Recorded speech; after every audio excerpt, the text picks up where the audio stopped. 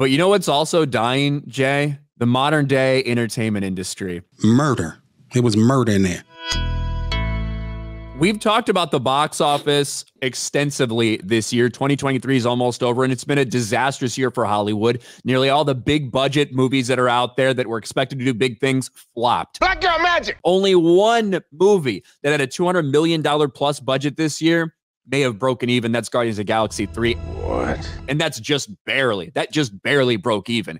Everything else has lost money, sometimes to the tune of hundreds of millions of dollars for these studios. That's just awful. How terrible. Oh, no. Whether it's The Flash, Dial of Destiny, The Marvels, Wish, all of this stuff. And now, here we are, and the two of the top 3 movies this weekend here in the United States are Japanese.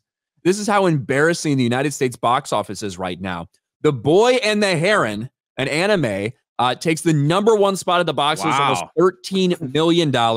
Hunger Games down below 10 million. And then Godzilla -1 still hanging around, added some theaters, only had a 27% drop in its second weekend with 8.3 million.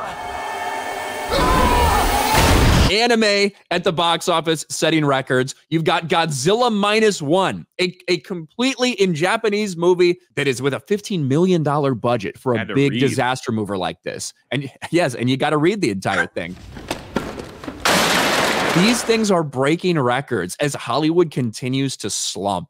And it should just be another lesson to these people that there is a fan base out there. There's an audience out there. You got to start making the right movies for your audience instead of these bloated budgets, these insane budgets that instead of being made for your audience are meant to teach your audience a lesson. Black Girl Magic! Or to go after a new group of people or whatever. Godzilla -1 was incredible. I don't think we're going to stop talking about it for a while just because what a great movie it really was. But to see these things having this kind of success and to see the rest of the stuff at the box office just slumping, look at this. Wish got beat again by Trolls.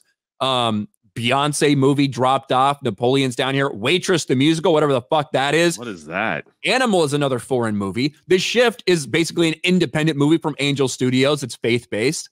The Marvels all the way down at 12. Hey, Bob. An embarrassing time, an embarrassing weekend.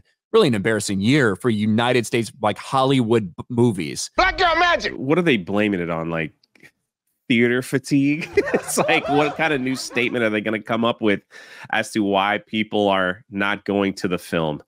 Bob Iger blamed, there was several things. Yeah, I think he blamed the pandemic.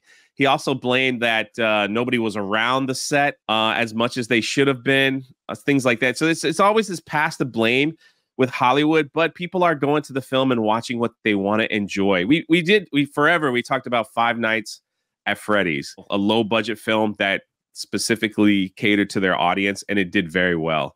Other than like all these other Hollywood movies that come out and just are like, hey, watch this. You're going to love it. Why? Well, we have the first female Black director. Okay. Black Girl Magic! We got a lot of women starring in it. That'll get me in there. It's crazy, too, because usually the summer box office and the Christmas box office are usually pretty stacked with movies. But the only thing we have looking forward to is Aquaman 2. And Wonka, I guess. Do you have any interest in... I have like zero... I don't like the... I think movies like Wonka take away the mystery of like Willy Wonka. It's a origin story movie, correct? Kind of, yeah, I think so. At least that's what I think. I could be wrong. But I don't like when they do that because then it takes away like the mystery of who Willy Wonka really is. But I actually think it's going to do better than people expect. I'm not super interested in it. Like it doesn't like appeal to me really, but I do think that if there's a movie out there that could take off during the holidays, I think it might be Wonka. I think because obviously it's going to be family oriented and everything like that. I think it has a chance. It debuted in a couple international places this weekend and did okay. If I were to bet, I would say that it overperforms where it was projected. It was projected like $20 or $30 million opening US. I wouldn't be surprised if it overperforms that. But you're right. The state of Hollywood, this is what we have left. Like you got Aquaman, the sequel to $1 billion movie that now at this point might be lucky if it cracks, $300 million? I think is maybe what some people are expecting. So yeah.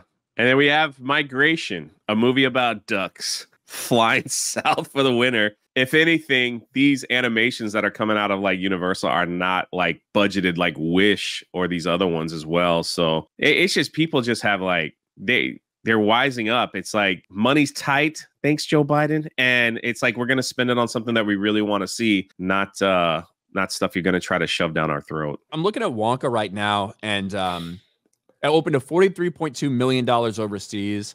Did really well in a lot of the markets. It's actually had the second biggest opening in the UK behind Barbie this year. So maybe that'll do really well internationally. Just kind of take it somewhere. Maybe. We'll see. I still think Aquaman will do good overseas. So I'm still holding on. Still holding on to my 485. Man, I thought the Marvels was going to do horrible, but I thought it was going to make like 325 million. Yeah. You know, Did not really bad. Not $200 million. Holy fuck. Black girl magic.